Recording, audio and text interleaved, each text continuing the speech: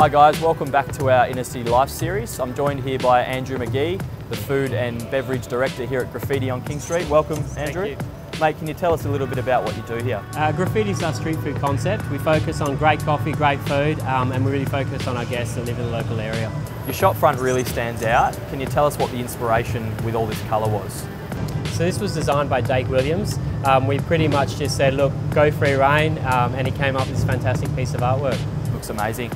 And Andrew, for someone stopping by, what would you recommend they try from your menu? Well, if you're coming early in the morning, the coffee's fantastic. We also do a Portuguese custard tart and a great muffin with caramelised banana and Nutella.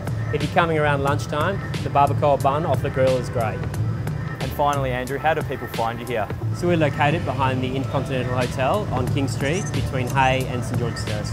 Excellent. Guys, thanks for tuning in to our Inner City Life series, and we'll catch you guys next month.